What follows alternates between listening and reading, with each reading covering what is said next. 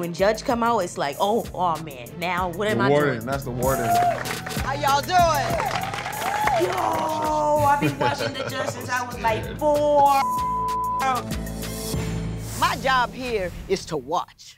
Is to pay attention, to look and see all those things that you may not be seeing because you're right in it. You're in the moment. You're in the conversation. I want to watch you have that conversation so I can help you make that conversation something other than the conversation you've been having until now.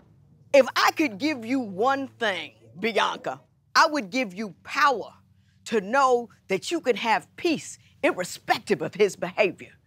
He's owning your head with what he does. You ready to change? Are you? You happy? Are you happy?